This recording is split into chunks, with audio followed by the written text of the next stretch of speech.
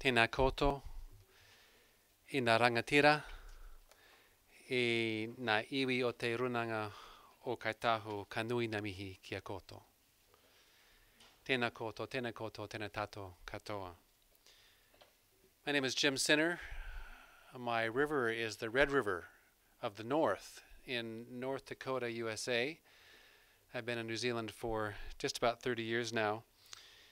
And I currently live in Nelson and work at the Cawthron Institute, where I'm a team leader for social science, policy, and planning work. And I've been asked to talk to you about why managing water quality is so hard. And I'll give you some reflections and observations about things in an urban context. I don't pretend to have the breadth and depth of expertise that Jan does and probably some other people in the room, but I'll try and share some thoughts with you about the challenges of managing water quality in urban environments, with a couple of references to rural environments as well. Is this working? Yes, it is, Jim. There we go. So I guess the first thing I wanted to point out is that the major cause, or certainly a major cause, of poor water quality in both rural and urban environments is what we call diffuse pollution. Some people call it non-point source pollution. It's the runoff from many thousands and thousands of small, dispersed sources, be they rooftops of commercial and residential buildings, roads, industrial sites, building sites, farm paddocks, forests. All of these create small amounts of runoff that accumulate. And the key feature of diffuse pollution is that for the individual property owners, the pollution and its effects are typically invisible. And it's all but impossible to measure and monitor on a regular basis. It runs down a driveway, into a drain, and disappears without any further thought. But the nutrients, the sediment, the heavy metals, and bacteria accumulate, and they cause significant impacts on our streams, our rivers, wetlands, our lakes and estuaries, and into the coastal marine environment.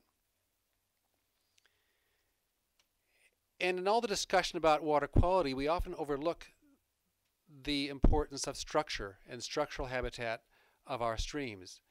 And structure is as important as water quality for creating the healthy aquatic ecosystems that are so important to provide the functions that these streams and rivers can provide. So we shouldn't forget about the structure as well.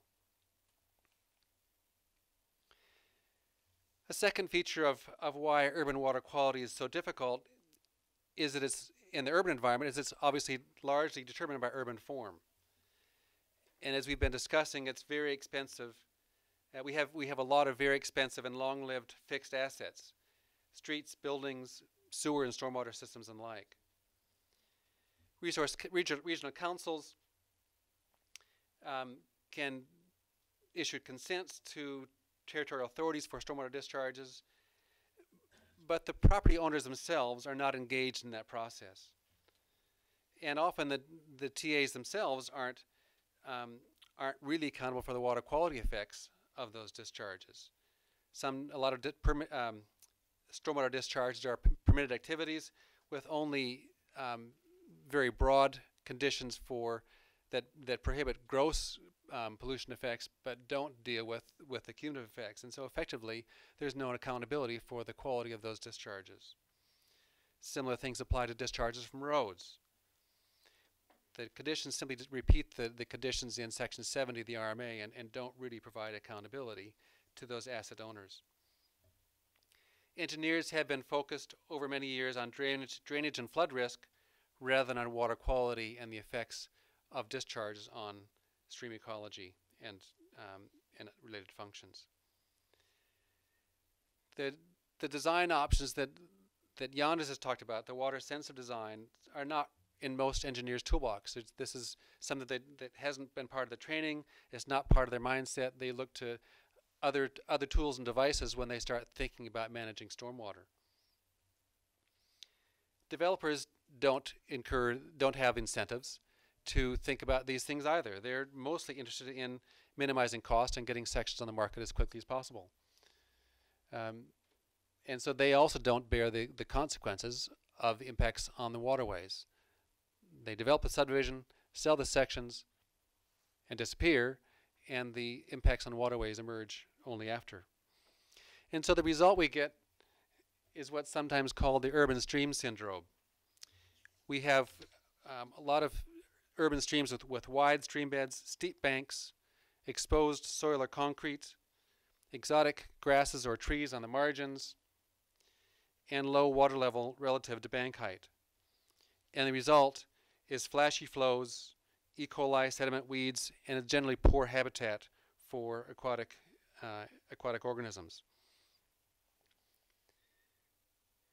And might also add that in a lot of smaller sediments, we have a lot of septic tanks that are largely uncontrolled.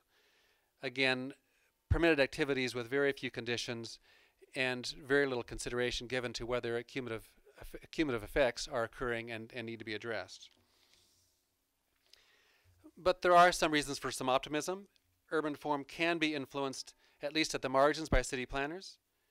Developers can determine the form of new neighborhoods, influenced by council rules. Engineers can make changes as infrastructure is replaced, maintained, or upgraded. And although the overall change might be slow, we can have faster change in targeted areas. And so we can get road designs with quite attractive vegetation and verges that filter a lot of runoff. And things around homes that you can have rain barrels and rain gardens and surfaces that are permeable rather than impermeable, that treat the runoff at source rather than letting it run down the driveway and into a drain. So there are things we can do. So I guess that raises the question: how do we get people to adopt these things? How do we change the way that property owners and developers and council engineers think about these things? Human behavior is very complex, and it's not a simple matter of a rational calculation to maximize utility, as some economists might suggest, and I'm trained as an economist myself, so I bear some of the baggage of that training. But people are motivated by a lot more than just money. And it's important to understand the multiple things that drive behavior change in thinking about what kind of policies will be effective in achieving the outcomes that we want. This diagram is a representation of some work by Agen and Fishbein, which is quite widely cited in the behavior change literature. This particular diagram is put together by some colleagues, Will Allen and Margaret Kilvington, who work out of Christchurch and Littleton. And I would draw things a little bit differently. I'd connect the financial incentives over here to ability to act and the pressure to act. But essentially, the main point here is that we can think of behavior change as mainly driven by three different aspects of people's perceptions. It's their attitudes towards the action or their understanding. It's their ability to carry out different ways of doing things, and it's the imperative to do those things. So I tend to boil it down to this simple equation, that motivation to change is a function of understanding, ability, and imperative. So it's an understanding of the problem and the situation that requires changing and why it requires changing and what their individual role is in that problem. That's the understanding. The ability is their physical and practical and financial ability to actually make the change. Do they know how to do it? Do they have the money it takes to do it? Do they have the time to do it? And finally, the imperative is, why am I going to make the change? It may be a good thing to do, but unless I have a really strong reason to do it, I've got other things in my life to get on with, and it's just not going to prioritize it. So it may be a legal requirement, it may be a financial incentive or a disincentive, or it may be peer pressure. It may be that all your neighbors are doing it, and they're looking at you and saying, well, come on, you stop dragging the chain. There are many different ways you can create that imperative, but you have to have that imperative in place.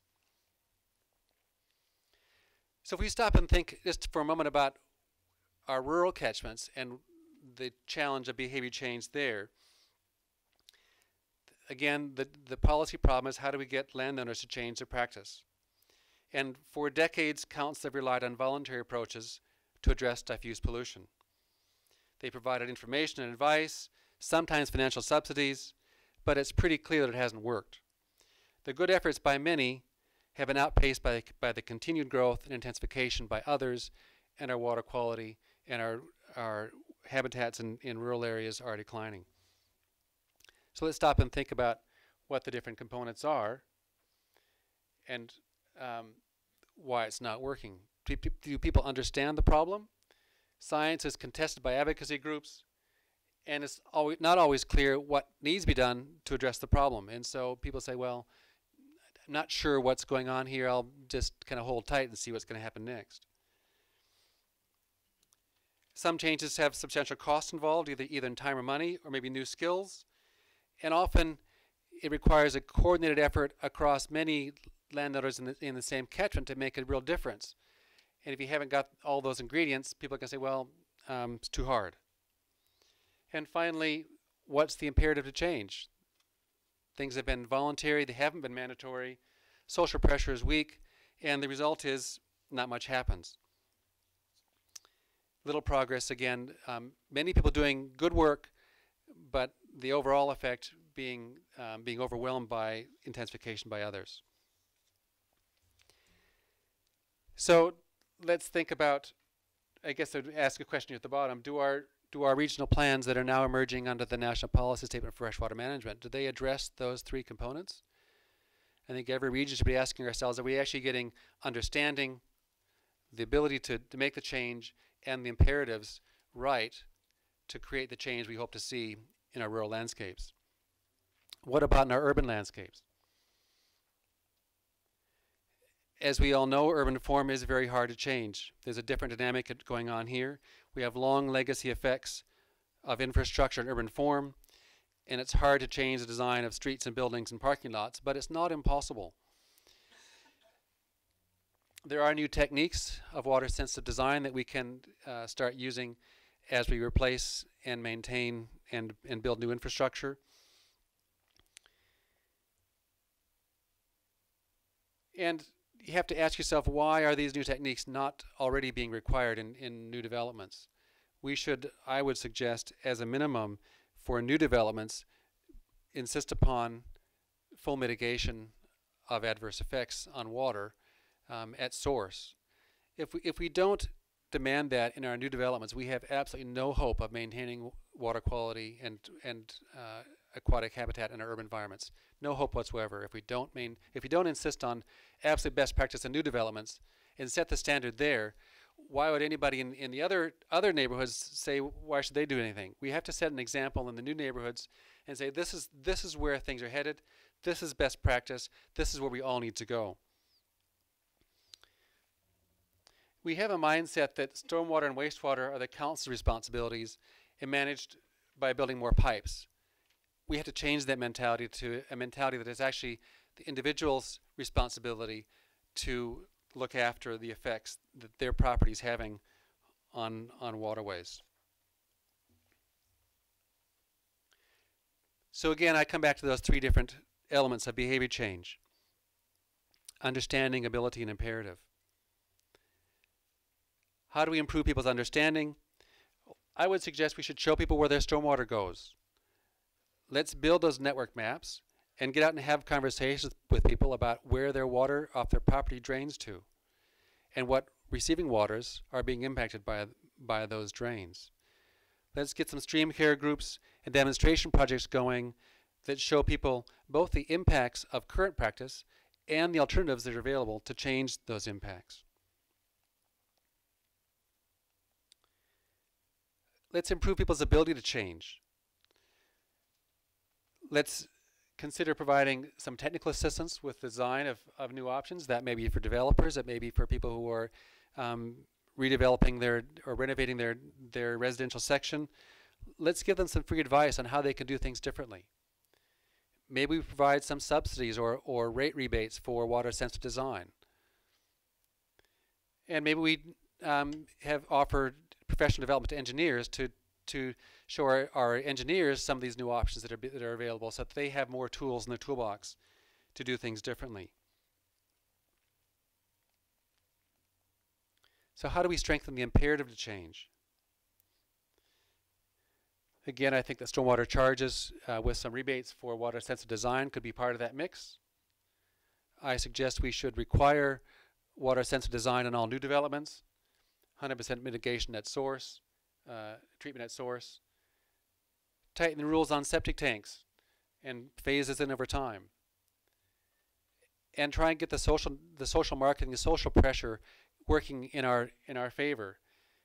Create a demonstration effect by doing things in certain neighborhoods where you can demonstrate the way that things can be done better, beautify our streetscapes, and encourage people to think that this is the way that everyone wants their neighborhood to have. They want their neighborhood to be. Create demand for water-centered design and create a race to the top rather than a race to the bottom, so that everybody wants their neighborhood to be the best rather than just having bare streets. We do have to be conscious that different communities have different abilities to pay, and lower income neighborhoods might need some assistance. How does the regional council incentivize the territorial authorities to do this? I think pretty clear we need a partnership approach, and councils need to work together, regional and local. But the regional council does set the expectations through its regional plans about what the community aspires to and wants to achieve. And I do think it is the regional council's responsibility to set those expectations for the wider community. Those are done through water quality targets for the whole of catchment, by looking at cumulative effects and load limits, by requiring water-sensitive design in new developments, performance standards for stormwater discharges, and rules for septic tanks discharges. And it's important to remember that the regional councils have the function under the RMA of controlling land use for the effects on water quality. We have this mindset that territorial authorities do land use and regional councils do water and air and hazards and everything else, but that land use is a district council and city council function. Regional councils also have functions that deal with land, to manage land use for the effects on water quality. So regional councils could put, I would argue, rules in the plan that say if you're developing a new subdivision, you're required to mitigate those effects at source. That isn't just a district council and city council function. Regional councils can get involved in that conversation as well. So just to summarize, urban form is difficult, but it's not impossible to change. Behavior change is driven by kind of three groups of drivers, and it's important to remember all three of those and to think about your policies in that context. Build partnerships between regional councils and territorial authorities to build awareness of stormwater and its impacts. And the regional council should be setting expectations through its policies and plans, for example, requiring full mitigation in new developments. And my kind of aspirational message is create a race to the top, where every neighborhood wants to have water-sensitive design so that they can mitigate their impacts on freshwater bodies in the coastal environment. Kia ora.